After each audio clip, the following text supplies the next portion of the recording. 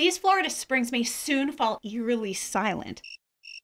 The manatees that call this place home are in danger of disappearing forever. Yet despite mounting risk to their survival, not everyone in Florida agrees that the manatee is endangered. What's driving this environmental drama? And how can we protect these peaceful sea cows? We came here to find out. Let's go! Welcome to Crystal River, Florida, a small town that proudly calls itself the manatee capital of the world. We're gonna see manatees. I hope so. I think. I've never gone canoeing, so this will be an experience. Especially because you're kayaking and not canoeing. You're looking good, buddy. Now this is the place to see manatees in their natural habitat, thanks to the unique ecology of the region that draws them in during the winter months. Now our journey to see manatees starts in Kings Bay, a sanctuary connected to the Gulf of Mexico and fed by warm springs that remain a constant 72 degrees. These springs provide a tropical haven for manatees seeking refuge from the chilly ocean water. Now historically, the bay's abundant seagrass made it the perfect spot for manatees to stay warm and well fed, but this vital underwater buffet is rapidly disappearing, leaving the manatee without a reliable source for the roughly 100 pounds of greens they need to eat each and every day. To understand what's happening, we paddled out to one of the springs, hoping to encounter some manatees and see the challenges they face firsthand. And we weren't alone. Every year, more than 300,000 visitors flock here, contributing almost $30 million to the local economy. Despite these hordes of tourists squealing with delight at manatee sightings, that was me and Mom. Oh my gosh! Hi! Well, hello, mister. Hi! How are you?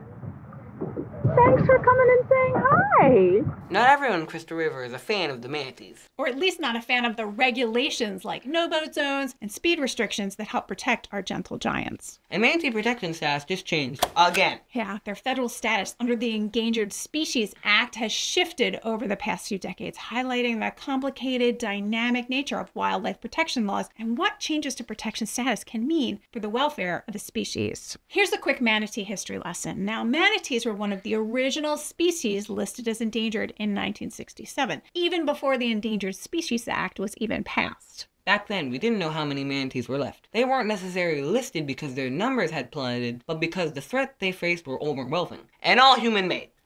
Manatees have no natural predators. These gentle, slow-moving creatures are too big and way too mellow to be targeted by anything other than us. Boat collisions, habitat destruction, pollution, and climate change, these are all their greatest threats. We saw this impact up close. One manatee gliding beneath a kayak bore scars from a propeller strike, a haunting reminder of their vulnerability. Poor little manatee. It was big. It was big. I don't know why I'm saying it little. It was huge. It was really big. Probably the biggest one there. In the murky water, their dark, rounded forms are nearly invisible, making them easy targets for fast-moving boats. Now, thanks to the Endangered Species Act, which is really effective at helping species avoid extinction, the manatee population grew from about 1,200 in 1991 to more than 6,000 in 2015. This success, however, sparked controversy. Boating industries and waterfront developments restricted by manatee protection rules wanted regulations that protected the manatees to be relaxed. So the early 2000s saw ongoing legal battles around manatee protection status, and all this was pretty messy until finally in 2017, during an era focused on downlisting protected species, the manatee was reclassified from endangered to threatened. This decision wasn't based on reduced threats. Those remained the same.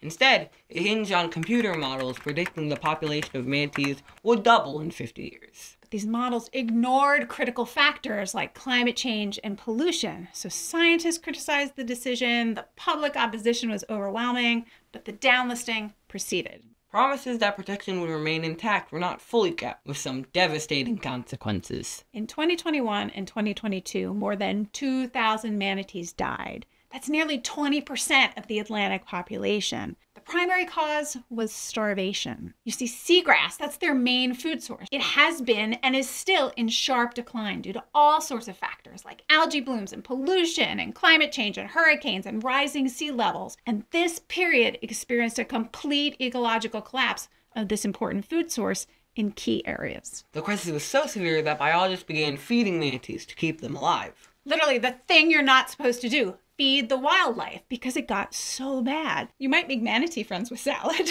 But don't feed the manatees unless you are a trained professional under the direction of state or federal protection agents. This tragic turn of events underscores how fragile conservation efforts can be. Restoring and protecting seagrass is vital, but it's really difficult. On our travels, we saw areas where restoration efforts were abandoned after hurricanes churned the waters and destroyed everything. Again. The challenges are immense, but there is hope for these sweet mammals. In 2022, a coalition of advocates petitioned the U.S. government to restore full protections for the West Indian manatee, citing ongoing threats from pollution and habitat destruction.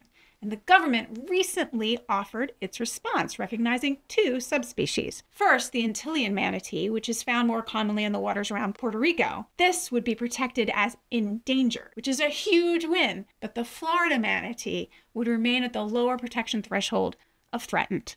Well, this is a step forward for sure. Our dear little manatees, our dear big manatees still face significant risks. At least the Antillean manatee. I know. Well, there's only like 250 of them left, so we better protect them, right? How many manatees I get so angry when it comes to my manatees.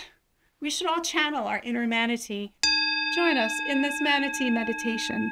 Seriously, they're like all chill and they're vegetarians and they're happy-go-lucky. We should all be so lucky to be manatees. We'll all be fat and chubby. That too. And stinky farts. Oh, yeah. Kai smelled a fart and it was stinky. Would you say like cabbage? Yeah. An onion? Yeah.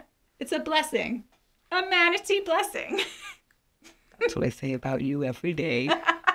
Where do things stand for these lovely sea pillows now? In 2024, 565 manatees died, which is a number consistent with prior years, but still kind of troubling. With factors like seagrass declines and habitat loss and boat strikes accounting for 30% of deaths, the challenges are far from over. Yet the love for this Florida icon remains strong. From manatee mailboxes to murals, look around you and you'll see these creatures are a beloved symbol of the state. Seriously, I don't think there's another creature with nearly as many endearing nicknames as this one. You have to tell us if you have a favorite down in the comments below, because we'd love to hear it. So surely we can all rally together to protect these gentle giants. Florida springs don't have to go silent, and future generations can come here and wonder at the manatee just like we did. And also, let's not forget the powerful ways that creatures can sometimes surprise us with the way they adapt even in the worst of circumstances. Like these whales who have suddenly started behaving so strangely in Greenland, you really need to check it out for yourself.